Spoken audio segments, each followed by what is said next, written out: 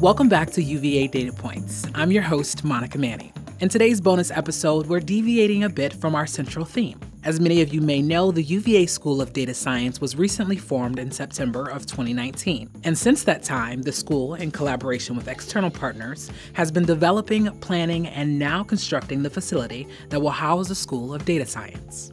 People who are local to Charlottesville, or those who have recently visited, have likely noticed all the construction at the intersection of Emmett and Ivy. This construction is the first phase in the development of the Ivy Corridor. Once completed, this new development will create a link connecting Central and North grounds. And at the entrance of this corridor will be a 60,000 square foot building that is a future home of the UVA School of Data Science. So today, we're bringing you a conversation between Alice Raucher, an architect with UVA, and Mike Taylor, an architect with Hopkins Architects. Both Alice and Mike have been instrumental in the building's design. Alice has also played a key role in the development of the Ivy Corridor. In this discussion, Mike and Alice take a deep dive into the thought process behind the building's design. They also discuss the topography of the area, the challenges of adapting to the COVID-19 pandemic, and the significance of the Ivy Corridor to the wider UVA and Charlottesville community. Also, a heads up for our data science listeners. Mike and Alice briefly discuss some of the building's ability to capture data, particularly as it relates to sustainability. So we're hoping to see some interesting data science projects once this building opens. And so with that, here's the conversation between Alice and Mike. I'm Alice Raucher. I'm architect for this incredible university, as you all know. So happy to see you here today in person. We've had a couple of years of just Zoom and just meeting outside, hours ago in person for the first time. So this has been one of the delightful byproducts of the last 2 years of pandemic. But let me turn it over to you to introduce yourself. Well, as you know, I'm Mike Taylor, a principal at Hopkins Architects, and we actually knew each other before on another professional project for another very good American university. Correct. So we have some history, which is always useful and really positive. And I have led the project for the SDS new faculty. All right. So we're here today to reminisce, have a chat, and have a conversation that hopefully brings out some of the key things that have developed in the briefing and the concept of the design, and give you a bit of a feel about where we're going to take this project, what it's going to be like, and some of its really sort of salient features. So I guess a good place for us to start is for me to ask you, why did you choose us for this project, Alice? Well, that's a great question, Mike. And I have to say that we've had some really amazing projects in the last few years, and we've been very fortunate to have had the interest of many very good architectural firms, over the past couple of years. And this project in particular was very important to us, not only because it was going to be a representation, the built aspect of a brand new school for the university. So it was significant in that aspect, but it was also going to be the cornerstone of the development of an entirely new district, which really was in the vision of the university for quite a long time. And it wasn't until the last couple of years that it's come to fruition in terms of a design. So the selection of the architect was very important. And we had a lot of interest in terms of the qualifications and letters of interest from various firms, and then we narrowed it down. And I would say that Hopkins in particular stood out because of your past work and your approach to not only the history of our place, the history of the institution, the appreciation of our existing architecture, but also the ability to look forward and think about what a new building for a new district and a new school might be on a campus that has so much history to it. Yeah. And so that was the approach to the interview. I mean, number one, you were selected to be shortlisted because of your past work and your described approach, but then during the interview process, it was quite significant that you understood what it's like to work in a historical context and still breathe new life and a fresh approach. And I would say teamed with VMDO Architects, our local firm, they do a lot of work for us. They also know us very well. They too, have a very good sense about them, but it also seemed that the team was very well orchestrated to understand who was doing what. who was providing the vision, who was providing the backup. So it made a very strong team, and the choice was very clear for us. Well, it's interesting to hear in hindsight. I mean, I guess it's really great to have VMDO there as a local knowledge, a safe pair of hands, because we come in, I mean, almost deliberately not knowing about you. And for us, that's almost a positive on all our projects. We do have a history of kind of technical excellence and innovation, and therefore been quite innovative and contemporary. But we also have a very strong grounding in context and historic sites. So I guess everything you've just said about your particular project, we'd like to think we can cover those two things. But not knowing about something is quite often an advantage. So we've done velodromes, opera houses, children's hospitals as one-offs, and all those disciplines have specialists.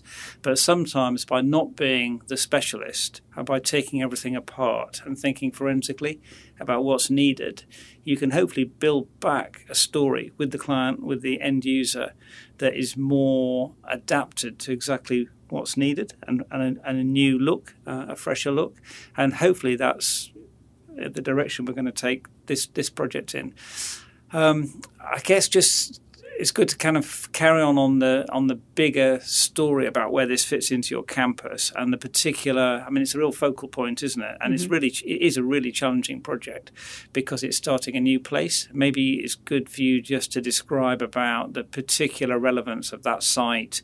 How come that particular position was chosen, and the wider context for the university and the town. That's a really good point. And if I could just go back for a moment, because something you mentioned earlier on about how you and I had some overlap, at Yale, where Hopkins, as you know, being the principal, did a really beautiful building for Croon Hall at Yale. And I was very familiar, having been there, seeing that being constructed, understanding that you provided something that what fit into the context, into the historical surrounding, took a fresh approach, and also was very innovative in terms of the construction typology, the sustainable elements, that it felt absolutely like Yale, even though it was a new vocabulary, a new architectural language. And it was that, in a way, that was very compelling for us, that you would somehow get who we were and be able to translate that. And that was so important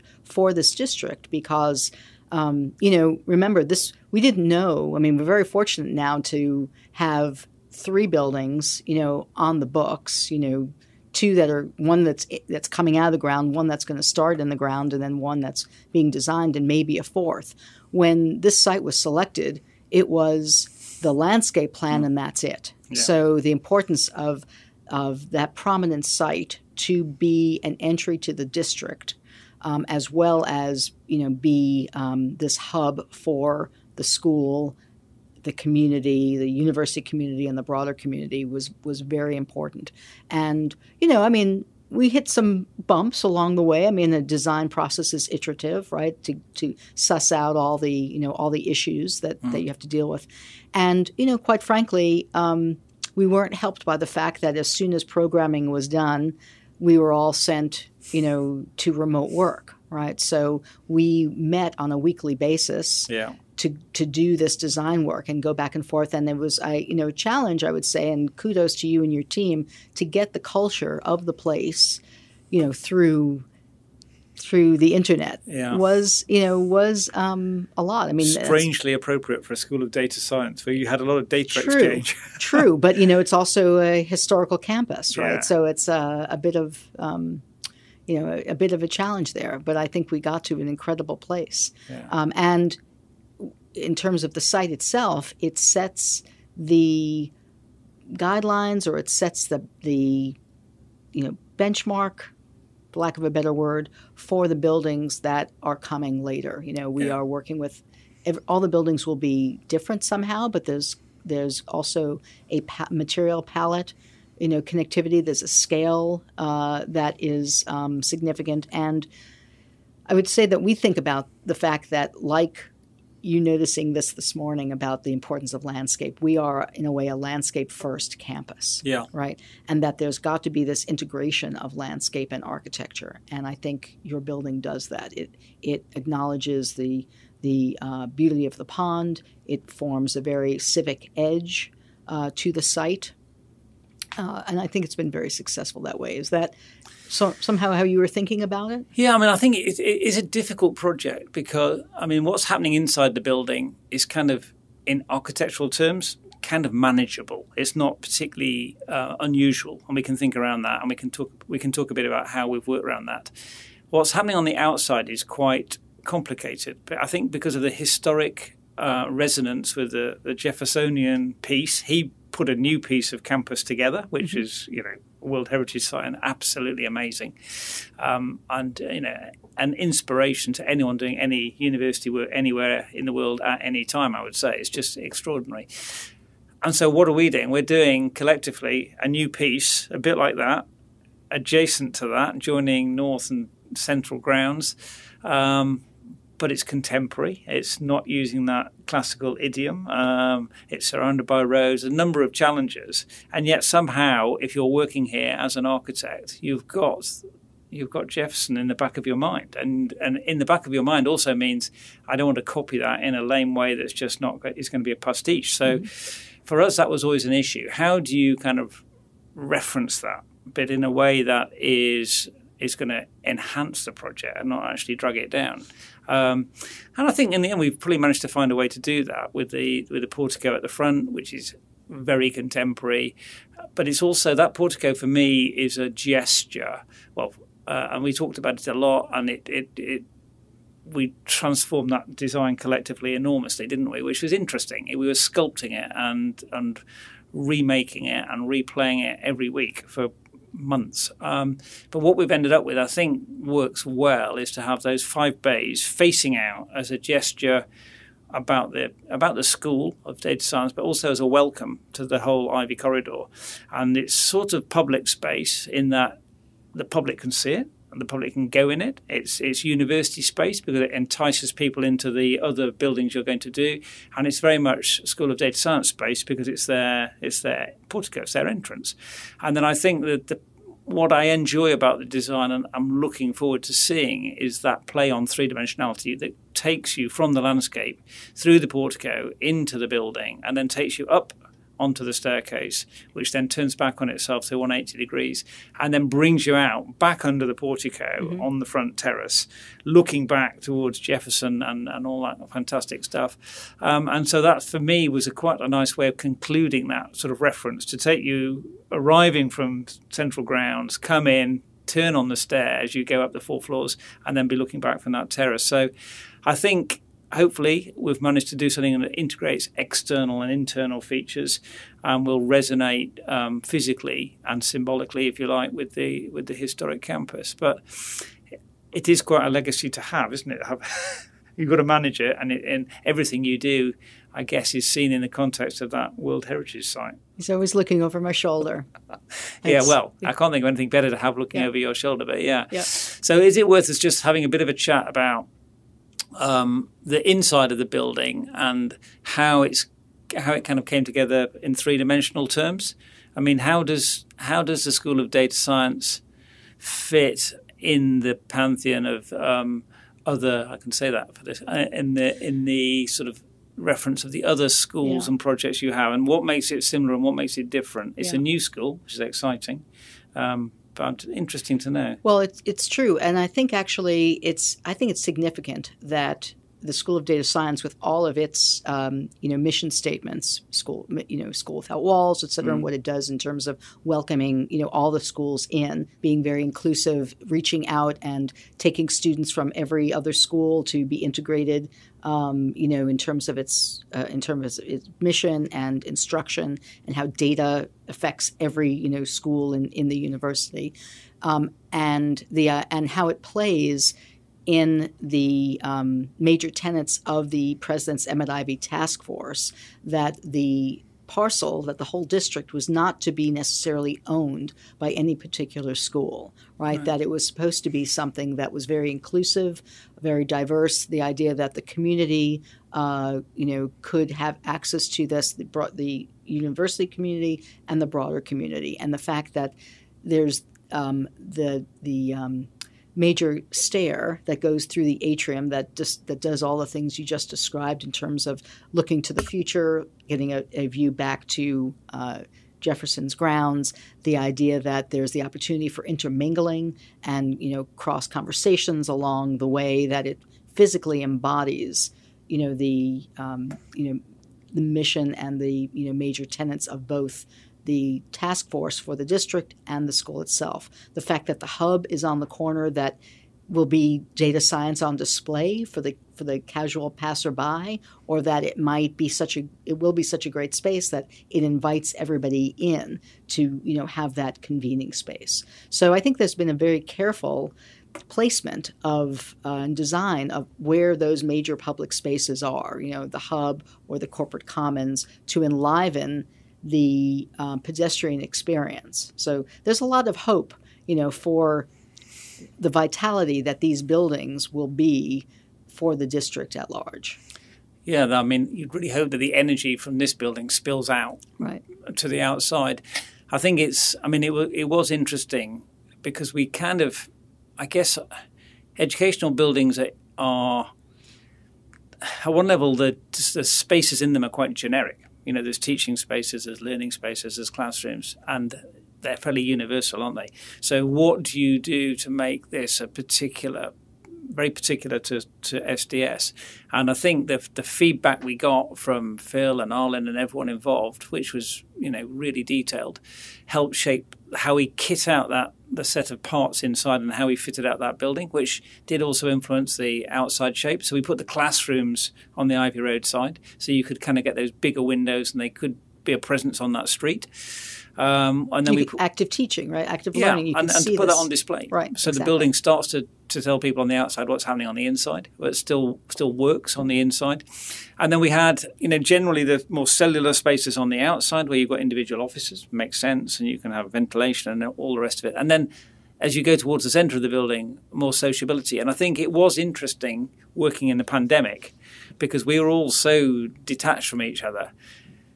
All institutions were asking the question, why do we actually come together at all? Because we're all working remotely. And it's sort of even more poignant for a school of data science, but it re-emphasized that importance of exchange, avoiding too much hibernation, getting people out and getting social contact. And the serendipity of those conversations in research and academia are really important. So the building is highly sociable in the middle with those breakout spaces and gets kind of progressively more quiet and studious as you go towards the perimeter. And that hopefully will work. And there's entrances at both levels on the ground floor, which will lead on to your next kind of building beyond, and your corporate commons to balance the hub on the ground floor, and then various conference rooms. So I see it as being a very lively building. I sense it's a very lively faculty in terms of the people. They've got real focus and energy and a real sense of mission, I think. And hopefully that building can become a house, a home where they can be productive but also very sociable. Yeah. So can I come back to a couple of questions about the portico is one of those, I think, great inventions, right? Because it's a rather modest program. I mean, it's 60,000 square feet, more or less, which is not one of our largest buildings, but it's a nice sized building. But to be at the time, we thought it was going to be the only building there, and it had to operate not just as a building unto itself, but it had to be of a civic scale to provide this entry to the district, right? And so the invention of the portico is not only something that harkens back to a language that's familiar to us, but in contemporary terms, it's a brise soleil, right? Yeah. It helps. It has a very sustainable attribute to it. Can you? What's some of the? Well, I mean, you can see your this attitude about that. Definitely, you can see this building from a long way away. So, our floor to floor heights are regular. They're kind of normal for a modern contemporary building. So how do you make a bigger scale gesture on the outside? So when you look from far away, you're not just looking at 4 floors of standard floor height. And the portico is a way of doing that, which gives you 4 floors, and the roof height, and gives a sense of scale with these 5 bays. And with modern slats and louvers on the top gives you shading. So it will be, it's a threshold, and it's a symbolic entrance which you can see from a distance. And then we had one or two minor games on the outside, didn't we, where we pulled the Ivy Road piece out and responded to the shape of the road just to kind of break what would otherwise have been a very rectangular building. So I think sculpturally it's quite modest. I think in terms of sustainability, we made some good collective decisions early on, which is that the building should be the right size. We should make it work really hard inside. So we have efficient, right? Really efficient, because the story on sustainability isn't just energy and use; it's embodied carbon in construction. So we have no basement. The plant rooms are really small. As you know, we've squeezed down all the service zones in the ceilings to absolute minimum, which has taken an enormous amount of work from the team to fit everything in. But if you're lazy and you don't do that and everything gets taller, you've got more space to heat, more space to build, more to pay for, and more carbon in the construction. So making everything work really hard is something we like and is satisfying, and it's good. And when you go inside the building, what you will find is it's a pretty honest expression of construction. You'll see the steel and the columns, and we've put a lot of effort there into how it's all jointed and detailed, because you're looking at the real thing. Mm-hmm. There isn't a lot of covering on things, because that's all materials, it's all carbon, it's not what we should be doing. We've got the right amount of acoustic absorption, and we use that to cover the surfaces. We've got some lovely timber slats on the ceilings for acoustics, and then we use the materials kind of very sparingly on the inside in a way that responds to the use. So we've got a carpet everywhere, which is good for absorbing sound, but when you come in, there's a lovely terrazzo, and that will take you up the stairs, and then there's areas of sort of wooden flooring to break out in the hub and corporate commons, etc. So I think it's not a massive building, it's not a small building, but I think it will have a lot of energy inside it, and contrast and interest. So I think I'm hoping it's a good marriage between what I know about the department and their kind of what the people are like, yes, and what the architecture's like. Yeah. So. And it sits in a district that has sustainable goals unto itself, right? I mean, the fact that it's overlooking this stormwater pond, right? That the district itself collects all the stormwater for all the buildings that will be surrounding it, and that the district itself is a working landscape, right? So what we're saying about this development of the entire district, from the landscape to the buildings that go on it, are that we are very conscious of our carbon footprint and the development of not, we're in a low-lying area. Yeah. It's one of the lowest elevations on grounds, and the fact that we have to deal with water, we've turned it into an amenity. Yeah. Right. So I think the fact that the building takes advantage of that it looks to those areas. I mean, one of my favorite, and I can't wait to see this, as it gets constructed, but there's the analogy of this stair that you discussed before being the internal landscape of the building, right? Where we are on the Ivy Corridor is relatively flat, or we've made it a little flatter, but that the topography all around grounds is pretty unique. And in a way, you've reconstructed that on the inside. On the inside, with various lookouts to, every time you come to a landing, there's a beautiful window and a beautiful vista out to the landscape. And that's really important for us, that there's this integration between the architecture and the landscape. I think it is the most impressive thing about your campus outside the individual architecture is the topography, which is just gently unfolding everywhere. I can't see anywhere that's particularly flat. We are in the Piedmont of the Blue Ridge Mountains, right? And these enormous trees everywhere. So there's this vertical greenery you see everywhere. And I think that is fascinating. And I think when you get the Dumont Joncs landscape in the corridor around the water, it will be another place for students and staff, faculty to hang out. And it's interesting, how much do you think that this building, having started as block number 1, has then been referenced or will inspire, or there'll be connections to the subsequent buildings that you're planning now? Quite a lot, right? Yeah. I mean, we are trying to, because we know that at least the hotel and conference center are being developed at the same time. We're trying to make sure there's coordination, right? We weren't interested in having it, like the lawn has a continuity. It's designed all at once and then constructed over time. The idea of the Emmet-Ivy Corridor was much more of a city block, right? But that it needed to feel like UVA, it needed to feel like the architecture, so that it be design guidelines, so that the selection of the brick or the way the building meets the ground or the treatment of the windows is acknowledged. It's not replicated necessarily, but it's acknowledged in future buildings. Yeah. So okay. Yeah. I mean, another interesting aspect about this project for me is that it's a new discipline and a new faculty, and it's kind of quite outward facing in terms of industry, and it's almost like a shared resource you were saying before. I'm hoping it will work, but as a member of the public or a captain of industry or someone coming here that wants to do business or join in or do a TED talk in the hub, hopefully the building in that location, very prominent, very visible with the new corridor, will be a sort of open invitation. And universities are academic, but they need to speak to industry, don't they, for all sorts of reasons. Hopefully you see that working well.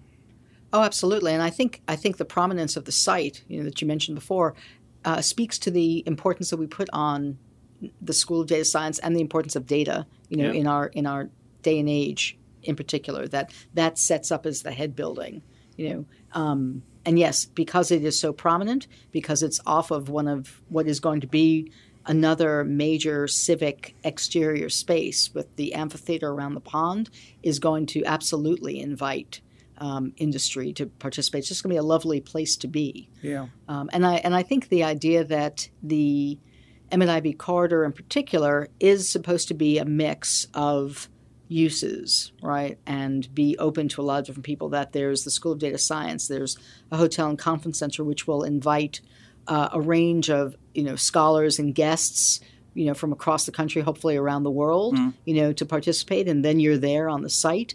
The fact that we will have an Institute for Democracy adjacent to that, within, stone's throw of the School of Data Science, and hopefully a Center for the Arts right adjacent to it, that it's not just one discipline in the district. There's a lot of different subjects that can be explored, and hopefully there will be integration of the programs that go through all of these buildings that will make the place and the building even livelier. Yeah, no, that makes it when you contextualize it like that in terms of all the other subject matter on that new piece of ground, that makes it seem really exciting. I guess it's quite interesting when we've kind of finished designing it, we're building it now, aren't we? Which is looking exciting. Have you ever finished design, really, Mike?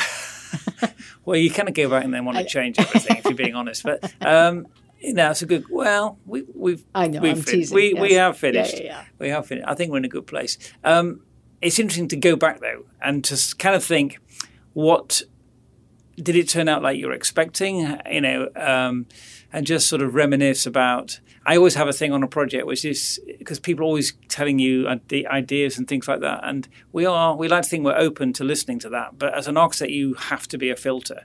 If I did a drawing at the end of a job where I took everyone's bad ideas and put them together, it would be absolutely terrible. But hopefully, we capture the good ones.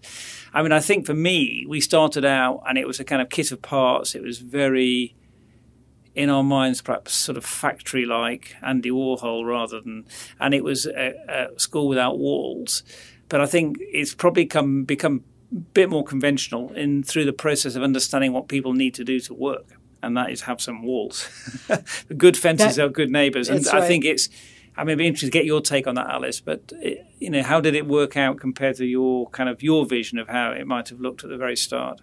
Well, so I think that we probably took the analogy of a school without walls a little too literally probably in the beginning, right? We saw the opportunity there, and then I think you're right. People, need privacy and need to have some boundaries in order to do that. So I think we've hit a healthy compromise between those spaces and the workspaces in the building that will enable easy collaboration. The hub certainly is a place where people are going to come together. The student reading room up on the 4th floor adjacent to the terrace, the roof terrace is going to be one of the places where maybe it'll be a little bit quieter, but certainly it's a place for people to come together. Balanced against, pretty modest offices for the faculty, because you do need to go and be able to shut the door and do your thing. So I think it's made great strides in terms of what we have done, on grounds in other academic buildings. It's probably hasn't pushed that envelope in terms of having all collaborative space the way we initially started it, but that's again the process, right? We make incremental moves. I think every office project we do has that same discussion. How much closure? We work in open plan glass boxes. We are an architect studio without walls. It is problematic. I mean, we can't have any confidential meetings without going to another building we've had to subsequently build. Interesting. And then we have another kind of concrete box where all our nasty things happen, like model making and servers. So you have to be practical. Well, the other thing to have learned, is that, we come back, my office is back intact, but we haven't given up Zoom calls, right? No. And so it's impossible to have different Zoom calls when you're in an open office. Yeah. Right. Yeah. The hybrid meeting acoustic problem has yet to be solved. Exactly. And so there's, I think, a way that we're, edging towards, which is, there are spaces that can be on a hoteling program where you have private offices, you can sign things out, but that the majority of your work is done in open collaborative space. Yeah. One thing that just occurs to me with this building is the extra elevation, which is like the roofscape, if you like. And because as you go up Ivy Road, you get almost to roof level. So as you come back down, you'll literally be looking across the height of the building. And we have got PVs on the roof, which is part of the sustainability story. Photovoltaics, right? What did I say? PVs, photovoltaics. For the general which will generate right? a bit of electricity, and seeing how sunny it is here, more than you would generate in London, which is good.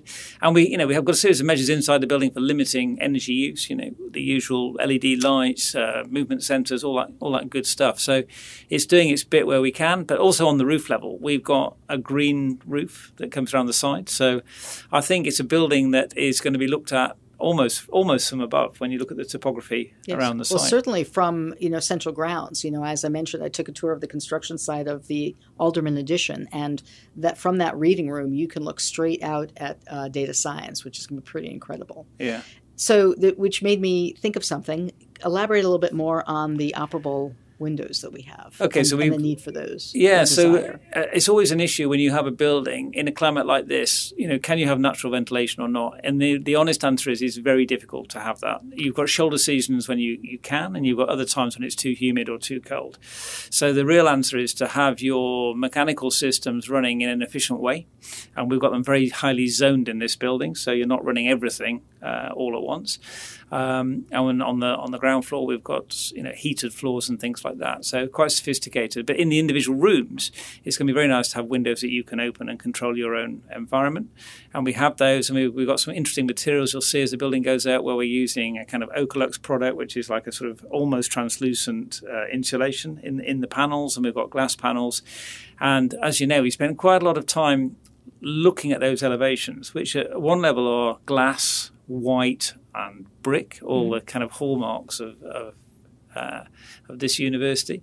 But we kind of played with them in a different way on the different elevations. So to the east, you've got the portico and some big windows and like a boardroom, conference room at ground floor, and the hub and the main entrance, which is double height. And then on the south, onto Ivy Road, you've got the big classrooms, which are south-facing behind louvers to keep them shaded.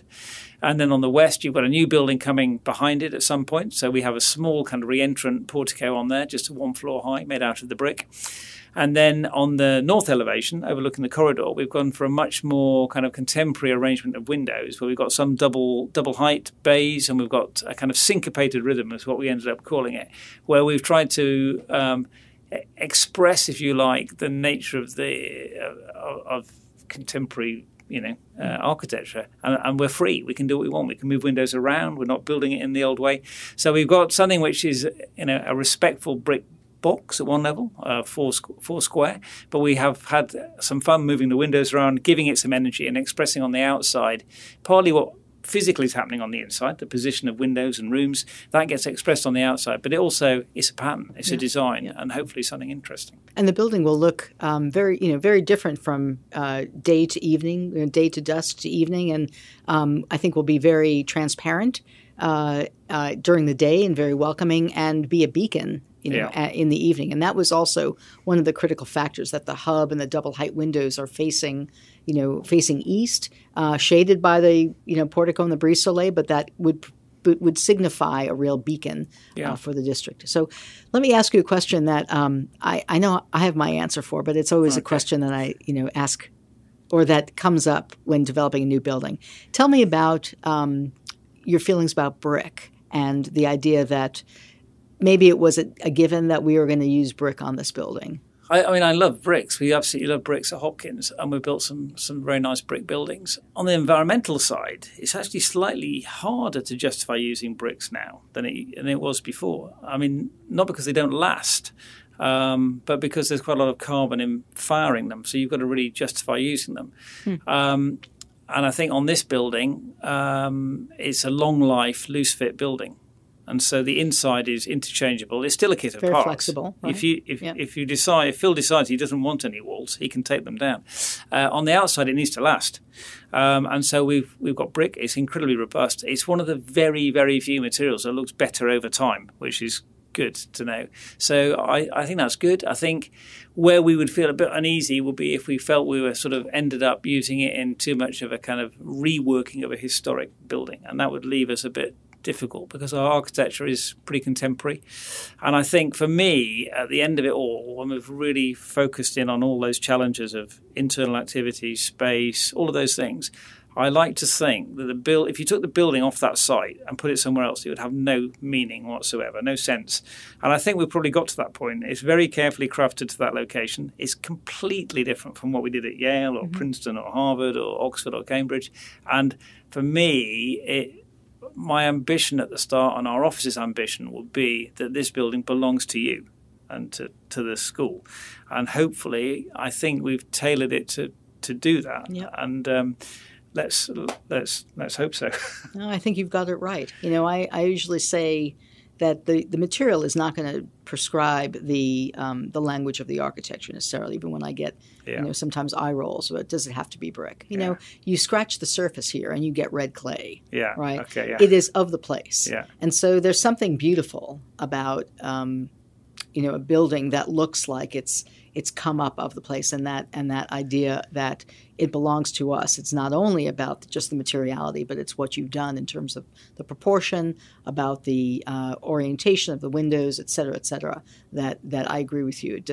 You couldn't move it from the site, and it is going to feel like a UVA building.